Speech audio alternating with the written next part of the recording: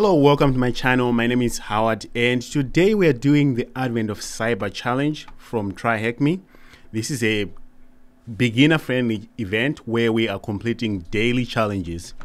These challenges allow us to learn cybersecurity skills, and we also can win some prizes. So today we're on day 6.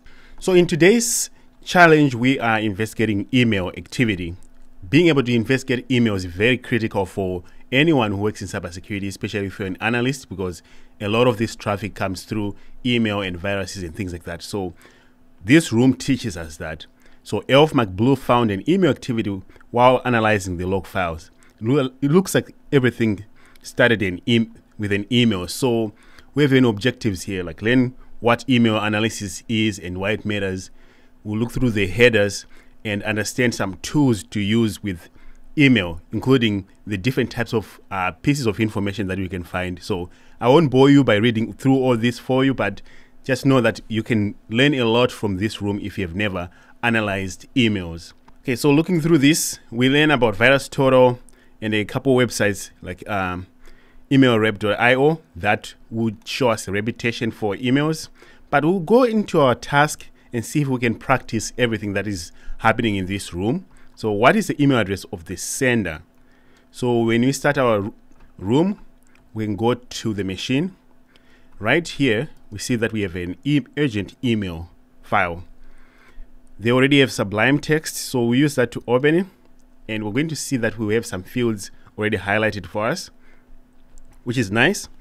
So first, this is an email that was opened in Sublime text, and we can see some email headers here, which are very important. The interesting ones are the subject, of course, and also the to and from, like the email addresses that we see here. And we'll try to see if the to and from actually match. So what is the email address of the sender? Going back here, looking through this. So the from here says a Chief Elf.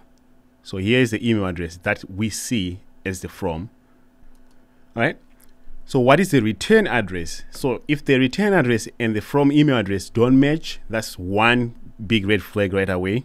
So return path is now saying Murphy. So we know something is up here because these email addresses don't match. It's not always bad, but it's a good indicator. On whose behalf was the email sent? It was sent on behalf of Chief Elf. All right. What is XPAM score? You can find it somewhere. XPM score right here. So 3. What is the hidden value of the message ID field? So if you go to the message ID, which is right here, we see that this is a base 64 encoded value because of the 2 equal signs. So let's decode that.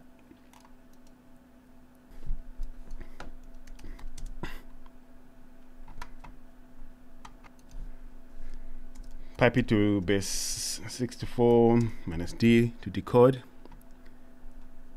So we see this.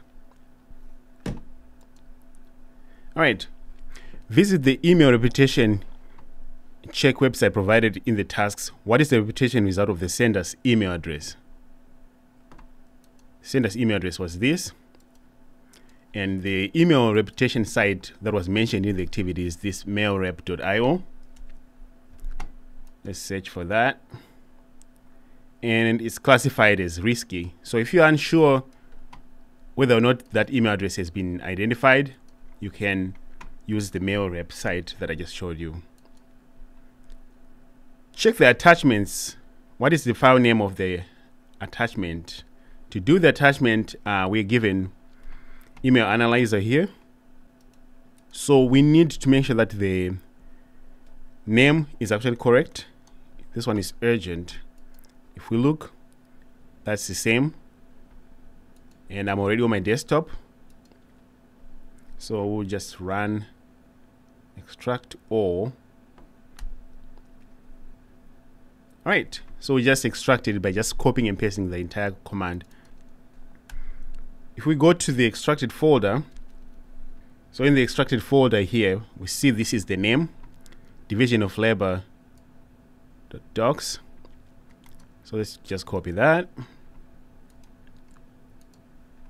and give them the answer. What is the hash value of the attachment?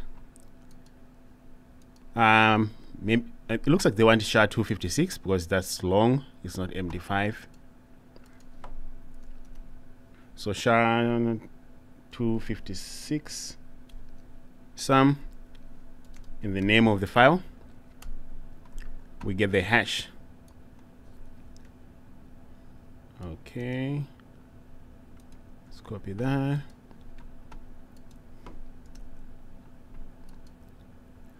Visit VirusTotal website and use the hash value to search. Navigate to the behavior section. What is the second tactic marked in the meta attack section? So VirusTotal. Alright, so on VirusTotal we go to search. We give them the file hash. Hit enter. Okay, so it's all over the place. It has been reported multiple times. In the behavior section, the first tactic was execution, the second one was defense evasion. So there's VBA embedded scripts in there, that's why it's being labeled like that. So it's defense evasion. Visit the Inquest website and use the hash value section. What category of the file? Okay, so we need to go to Inquest, which is this site. Give them the hash, look it up, show me some results. Okay, according to these results here, the subcategory is called macro_hunter. Okay, so submit that and we complete this. So I know I went through the answers very quickly here, but please make sure to have a good understanding of email headers, what is emails and how they are sent, and also more information from this challenge. It's a really wonderful room, and I hope you keep hacking with me, and to see you tomorrow. Thank you for being here.